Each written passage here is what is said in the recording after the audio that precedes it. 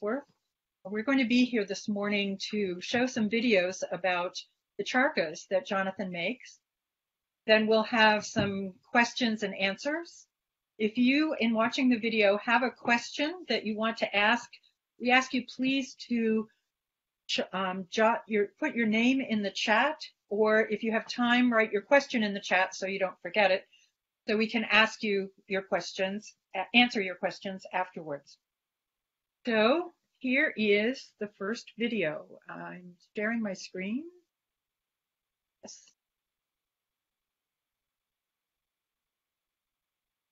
And I'm ready to go.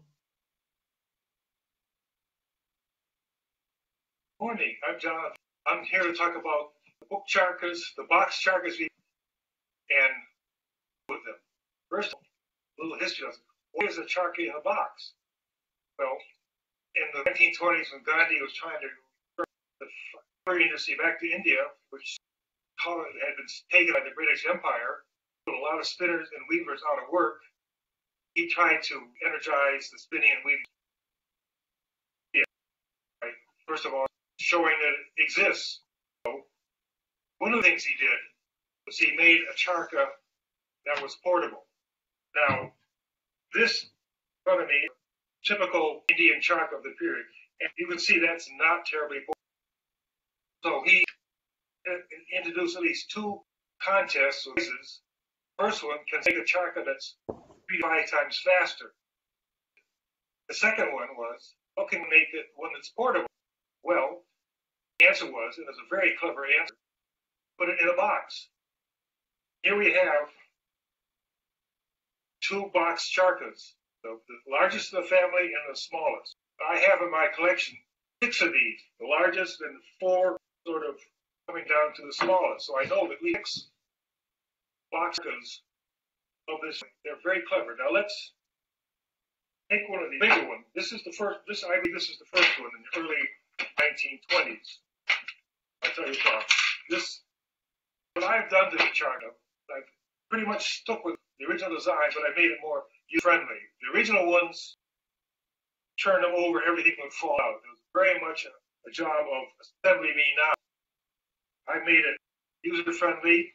I've taken, I put in ball bearings on the accelerator wheel and ball bearings and changed them out to the what I call the mouse trap. Everybody else, the mouse bearing, because it's mouse trap, because it snaps.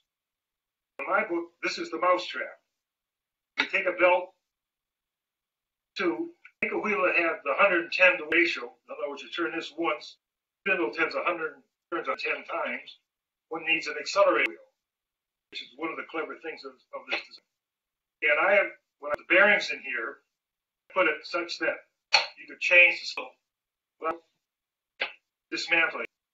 So, and I also add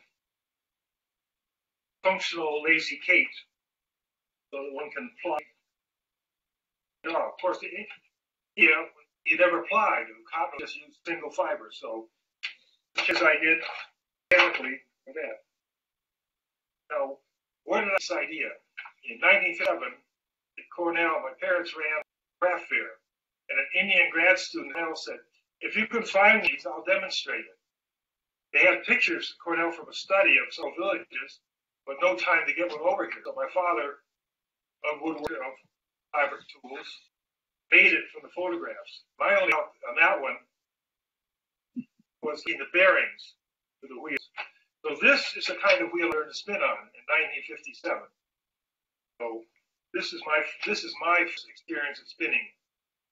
Cotton at that time, of course, no market, so we went around, took everybody's out of their medicine bottle, and reworked that in Lapoonies for the Indian guy to demonstrate. He demonstrated in August of 1957.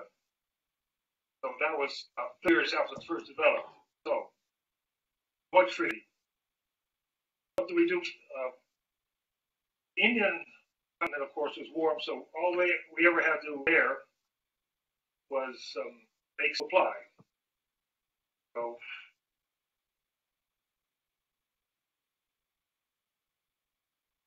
I'm using a commercially provided cotton fiber for my source. And when I teach this, I think of it as two parts. You can't let the twist get back in the sliver because you can't cheat with your own and pull it out. So what you're making, my theory, is very fine pencil roving, which has no strength here. Then pinch it off and add the twist. Then stop back up and wind on. As when I have any spindle wheel, one has a separate spinning and winding on process. So this is what I says. After your muscle memory gets going, you do both episodes at once. So that's spinning. Now, in our Western world, we spin other things in cotton, like yak, pivot, buffalo, silk blends, and other things where you want to end up, one wants to end up with a fine fiber, which by definition is a twist. The smaller, of course, the diameter. Twists when these wheels in our society now are using many different fibers like to be spun. Where on a traditional wheel require an awful lot of treadling. So wheel, I believe, and those that want to spin fibers. Demonstrated mostly with cotton. Now, this is the first one. In 2 pockets. The second model had only 1 pocket. And then some of the other series had no pockets. But all the bigger ones have a way to wind off cane winder built in. We will say for the moment that cane winder, the bigger ones, can be just a cross, which one places on accelerator wheel. Then there's a guidepost, guide height, and then one can take just 1 fiber for the moment, wind on.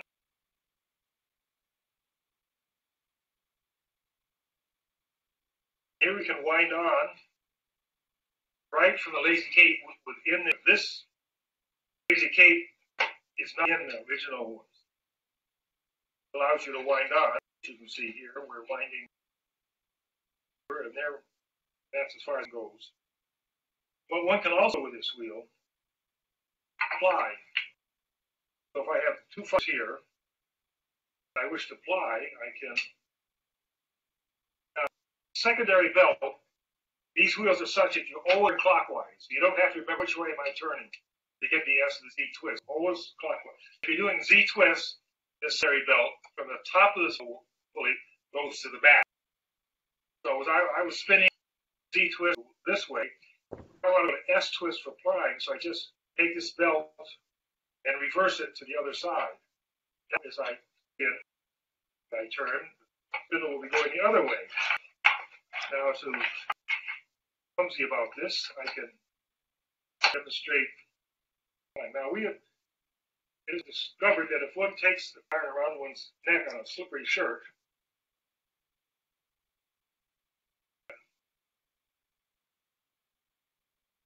I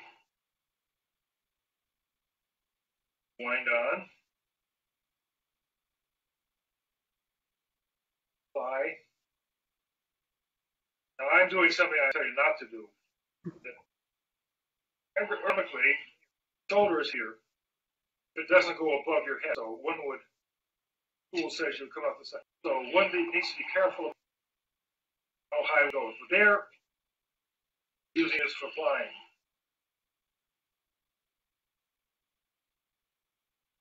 You have this is the bigger one.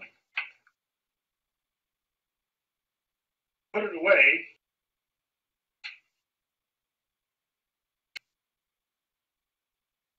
Later, one takes the spindles in the big one out of the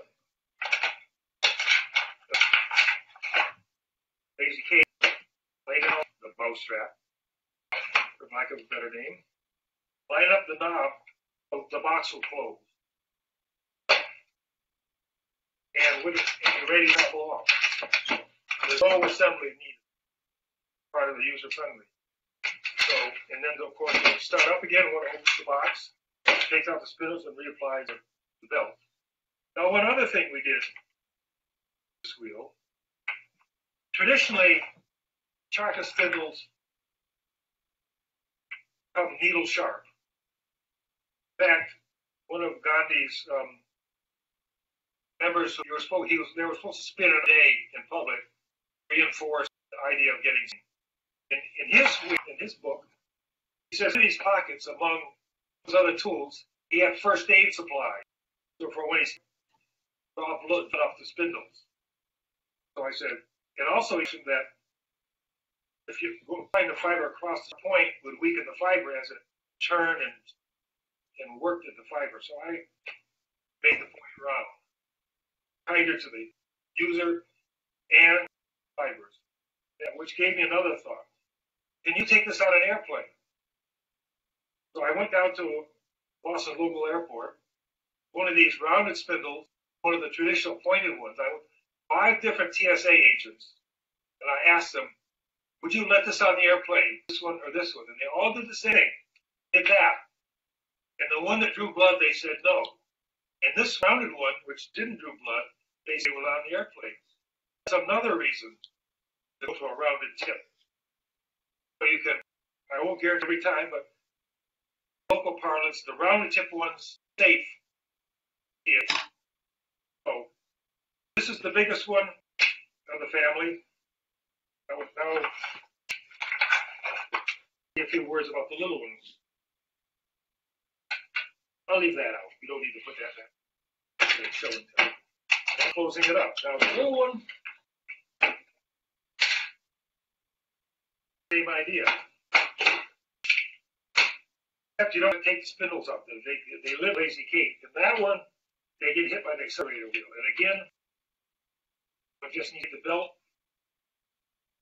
Put it there, and you're ready to start spinning. No muss, no fun. Now this one also has another ergonomic feature. If you look at any picture, that a chair is about the same height of where you're sitting. So the idea is your arms down like this. On a kitchen table, dining table, higher, it will be unhappy after a while, working up higher as opposed to down lower. So this one, and also the little one has a lever that'll lock open so you can put it in your lap. A laptop spinning wheel. If you're guild meeting and there's no spare room, you just sit there without anything in front of you and just spin, or on an airplane, boat or a bus if you ever use them again, just spin in our lap. So this one, simpler, we have traded on being user friendly. I took their great idea of the accelerator and the hinge box. And one thing else we did with the one, in England, it was that this spindle mount is over on this corner. So the spindle sticks out in space. So many say when you leave your Charkha mount, take the spindle out. It's dangerous to have it overhanging. This one moves the spindle mount inboard, so the spindle is within the frame of the box. Make it safer.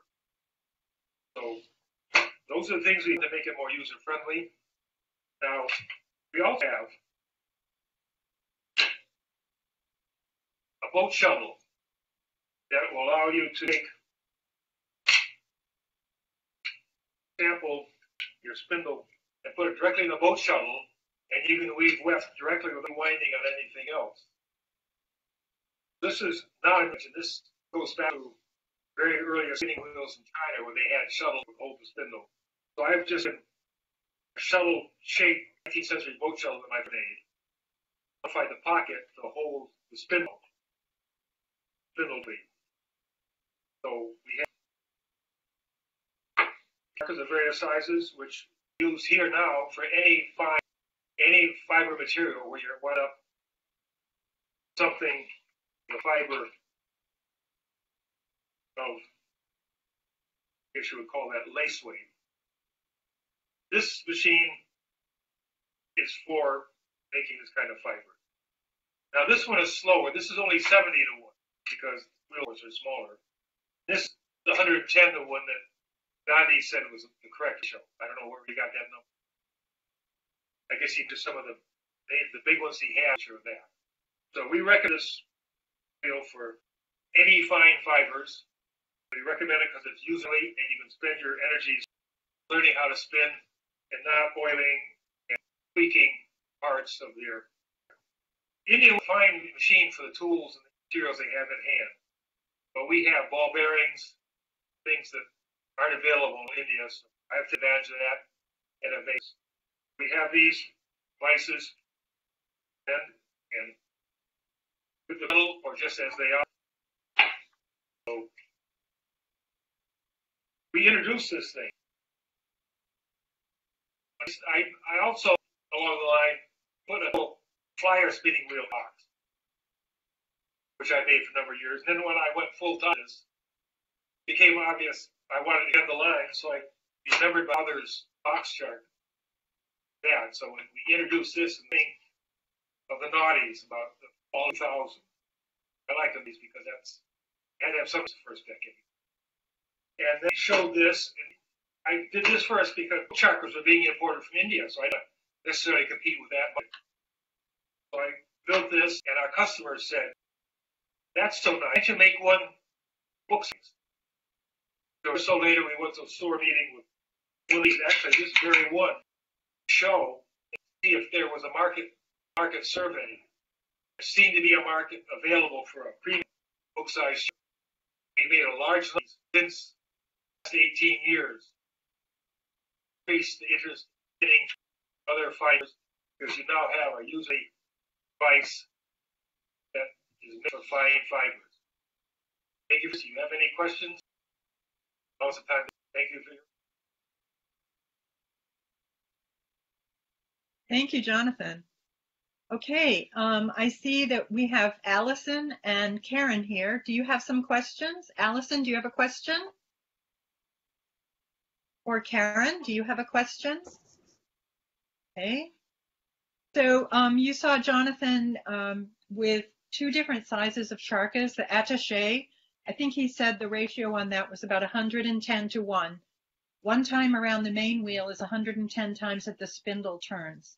The book size charkha is about 70 to 1.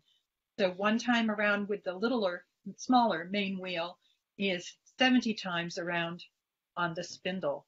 You'd have to rather treadle yourself into oblivion to do that on a wheel. But it's much easier with the charkha. And you don't have to go that fast. You can go slower. And I suppose you could really go faster if you turn the main wheel like a maniac. You'd be really zooming along there. So, okay, if no one has any questions, we'll go on to the second video where Jonathan demonstrates spinning on the charkha. Okay, so give me just a minute to share this screen.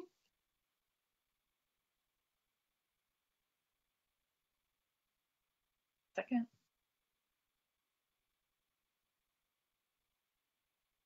And there it is.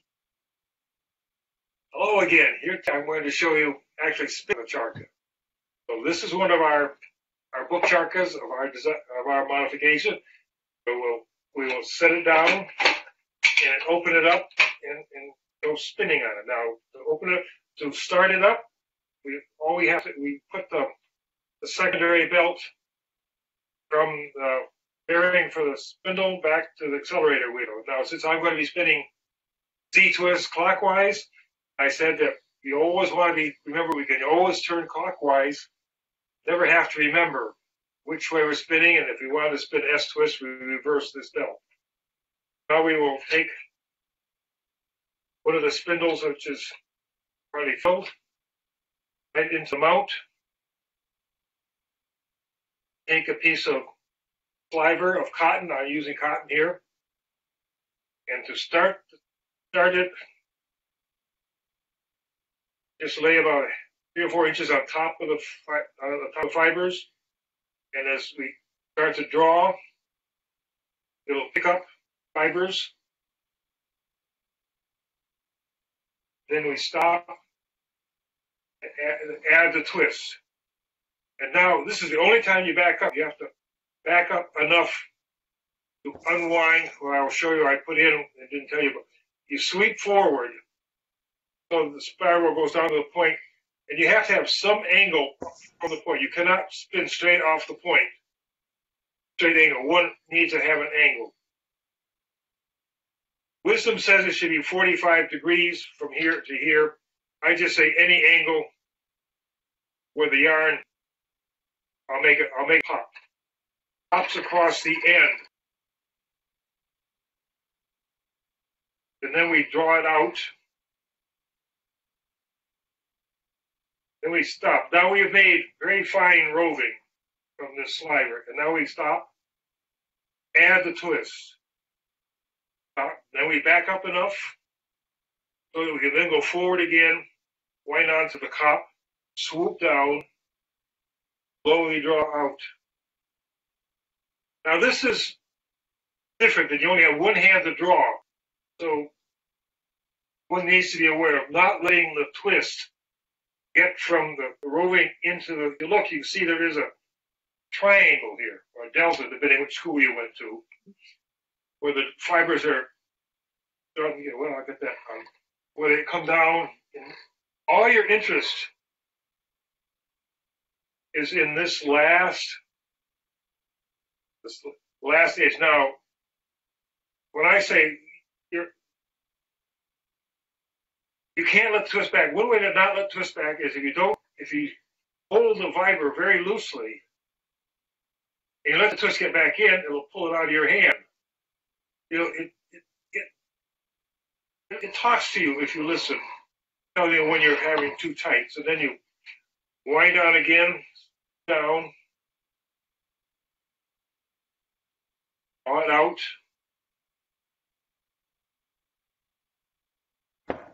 Stop. Pinch off the head of the triangle. Add the twist. Wind up. Now to get the different size yarn, the trick is, if you want a larger one, if you want a fine one, which is what they're making, you draw the fiber out so you can choose a few fibers. You can, I made sort of a flat plane, so I picked just a few fibers to the size yarn I want. Then I can pinch off. And if I want it bigger, I can hold the whole pack into a bigger diameter. I'm making a mess of things. I'm making too many stubs. But you can see it's bigger there. Now, when you can pull out, look, there is a school of thought that says spin with slubs and pull the slubs out as you draw. I tend to think of that my own way. I try to make it smooth the first time. But there's another school of thought that says slubs is good.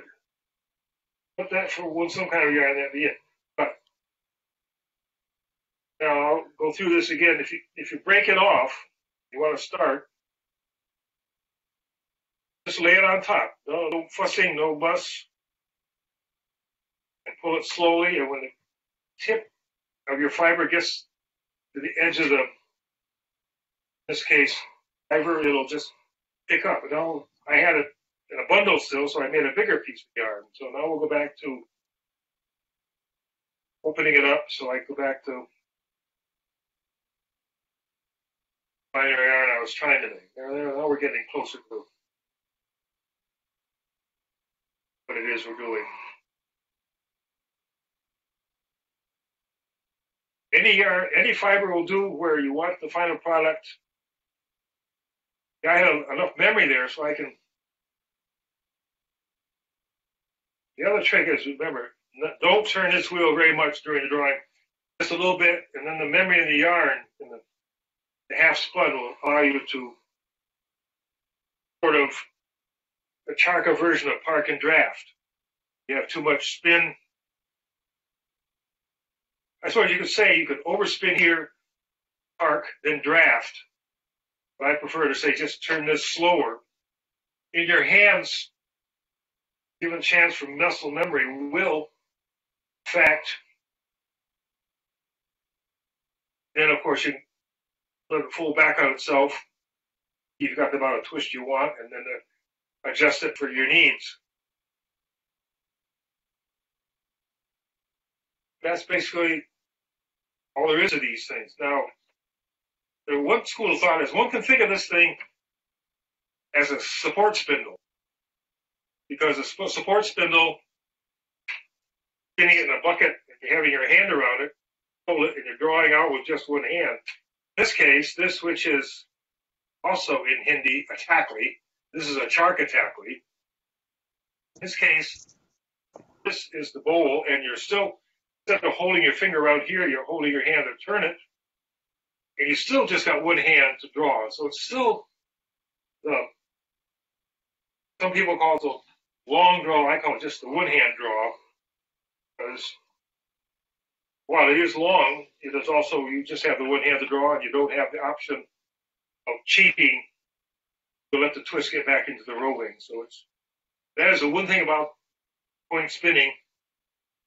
When you only have one hand to draw, you have to be more careful, more aware of not letting the twist get back into the roving. That basically all there is to Charkha spindle spinning. Thank you.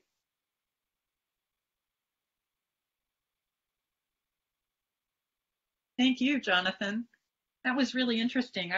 I wish that I'd been able to capture your arm moving away a little better. You often went out of sight. But I think it's really interesting because I do the same thing on spindle spinning, drop spindles, to make sure that I have enough twist in my fiber that I can keep drafting, and that the memory in the yarn will keep it safe from falling apart. What did you find most interesting about learning how to spin on a charkha, Jonathan? What did I find interesting? Yeah.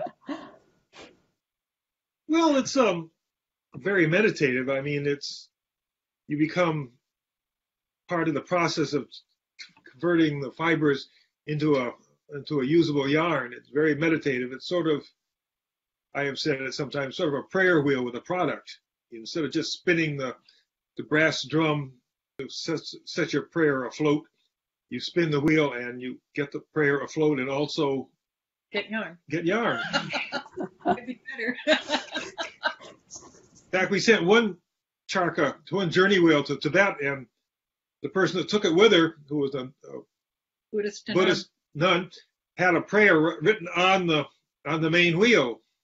So as she spun, every time the wheel spun, the prayer went around. So, I mean, some people take it to the extreme and put the prayer on the wheel. I've never had anyone ask me to engrave a prayer on the main wheel, but I'm not going to say that. Could be done, but who knows? Who knows, right. But it's very magical and relaxing to see something in your hand modified the way it is when you spin. That's true of any spinning, but we try to make it that the tool, the machine you use, is part of the process instead of, you might say, the enemy to which you have to keep turning and tuning, that it's become part of the whole process. Right. So you become very one with the universe. You're right that all spinning is really very contemplative. It's quiet, it's peaceful, it's round, it goes around. I think it's very, very peaceful and calming. Does anyone have any questions? I do, Sheila. What materials could you spin on this? What would you recommend? Jonathan, why don't you answer that? Any material that wants to end up being a fine lace weight yarn.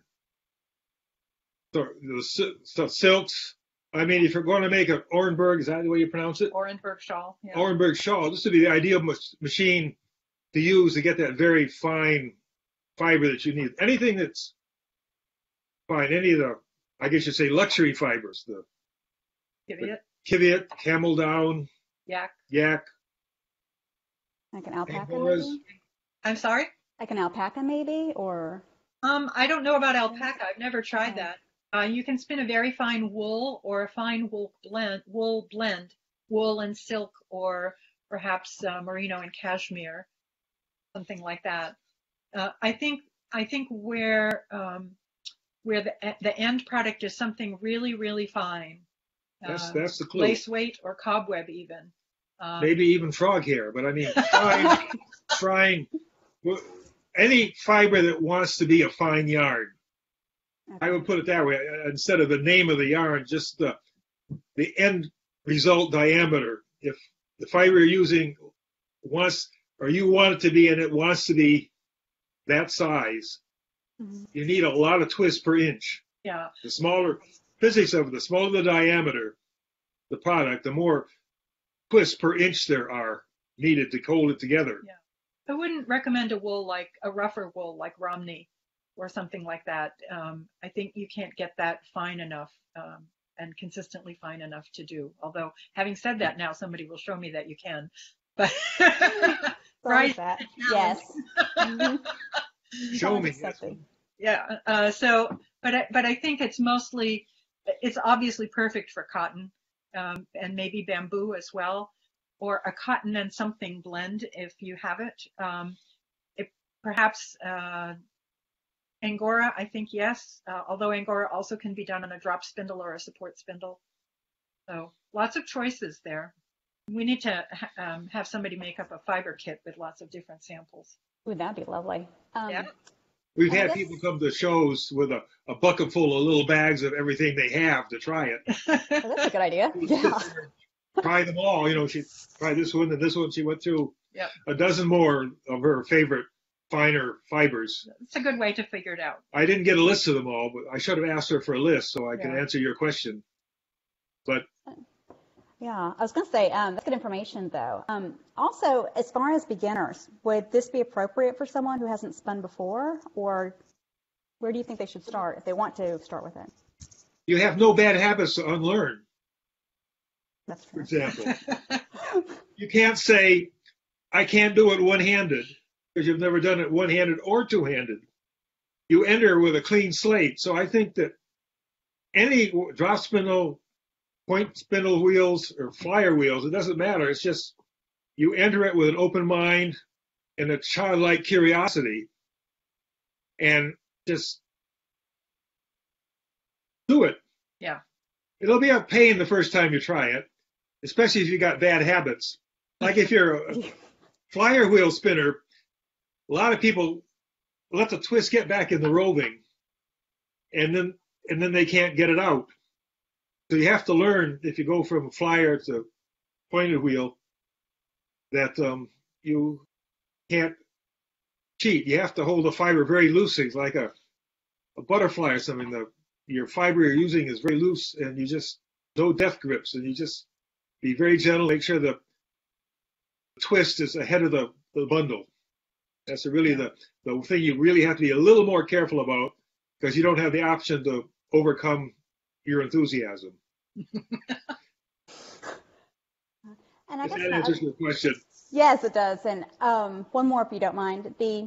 How much can you spin on it in one session or hour? How much will it hold on? I don't know if the correct word is right. Yeah, it's bobbin or not, or if there's a different word for what a bobbin would be on it, or. Well, these are called spindles, or. Yeah. Okay. Sorry. This is, well, I don't know if you can see this, but this is sort of a half full spindle. You can Okay. Yeah. sort of just dive all the way down. You can get 10 or 15 grams of weight, and depends how fine the fiber is, and how long that is. But it's like, this is sort of thread size. So there's a lot of length on one of these guys when it's full. They hold a lot of length, not a lot of weight. Okay. And we also, at the request of many customers, make a plying spindle so that, as Jonathan demonstrated, you can ply on the Charkha. Here's the plying spindle. It's an inch long, or gives you, so you can put them disc to disc. Yeah. Mm-hmm. Yeah, I You see get that. more on a plying spindle. So this would be great for spinning your singles. This would be great for plying on. This fits into the Charkha shuttle. The flying spindle does not, because it's too long. Its nose is too long. So That's good to know. You can ply on it too. That's a good thing to know too. Yeah. About like plying too. Yeah. That's a good point. There is no tension device on the Charkha. You have to provide the tension for the plying. For plying, not for spinning. People are already tense about spinning. But you saw Jonathan demonstrate by putting it around his neck. there's a video of someone who came up with this process on YouTube. So if you look for plying on a charkha on YouTube, you can find it. But we include a link in the instructions that come, the user guide that comes with the charkha on how to find it. So it's really quite helpful. And it is just the right amount of tension because it has to go up and around. And of course, you can add tension with your hands, your non-turning hand as it flies. Oh, okay. Oh, so all I need to do, I guess, to get started is get a charkha. Get a charkha, yes. Number one. Where to get one. Oh, really? You might know. That might be very helpful. And then also some fiber. If your end goal is a fine diameter yarn, you need something that spins fast with a point on it. Of course, we're partial to the ones we make. Yeah, that's true. If you wanted to get, Jonathan must have mentioned the ratios. The larger charkha, the attaché charkha, 110 to 1. That means one time around the main wheel is 110 times around on the spindle. And even the smaller one, the book-sized charkha, is 70 to 1, 70. So once around the main wheel is 70 times around the spindle. And as I said earlier, you'd have to treadle yourself into oblivion on your spinning wheel to get that high a ratio. So. And we do have a question. Allison asked, do you have any advice on how to start the yarn on the spindle? Sure. Jonathan, do you want to? How do you mean, how do I start a fresh spindle? Yep. And Allison, I've unmuted you in case you would like to clarify. You'd just have to unmute yourself to be able to ask. Well, I have found if you put the spindle in the well, why don't I do it? Yeah. Here's a. She said yes, fresh spindle. Okay. Can you see the charkha? Let me put this belt back on. Can you see the charkha? Yes, we can see the charkha. Okay, good. Yeah, let me get this belt on.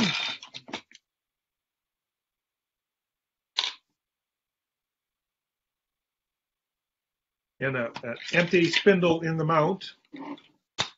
I have found if you just take a length of something that you want, doesn't matter what, and just sort of lay it back in the corner of between the shaft and the disc and start turning the wheel, it grabs on, and then you have your start.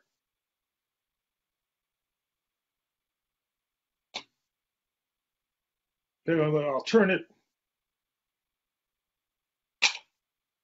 Now you can see I've never tried this before. Don't try this at home, right? Well, if I just lay the fiber sort of back there and start turning this, it just picks it, it just grabs it. And that's all there was to starting. Did you see that, or should I try it again? Yeah. That's incredible. That's so much easier than some spinning wheels.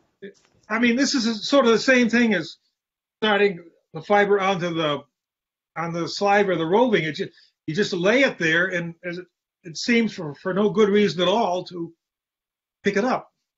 Take it. And Allison says, perfect. I never would have thought of that. Good. Okay. Great. A new trick. And can I ask, what size charkha is that one? Is it it's like book or the? That's the book. What size? The book size? It's the size of a collegiate dictionary when it's folded up. Okay. If you remember dictionaries before. Yeah. So let me just close it up. It's the size of a laptop.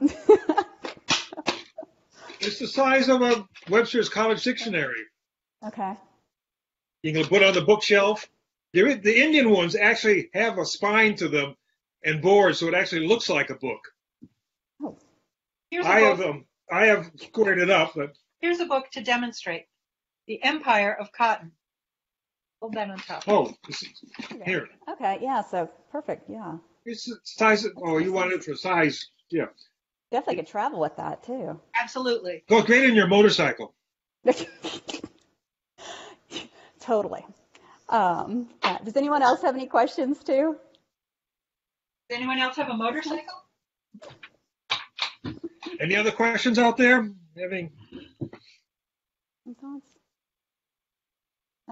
Allison, I hope you will try a charkha soon. Does anyone in your area have one that you might try? Okay, Allison's being quiet. Okay. All right. I don't see anything there. So next, we're going to move on to where we're going to be able to see the Bosworth boat shuttles and also the Charkhas in a live shopping kind of situation.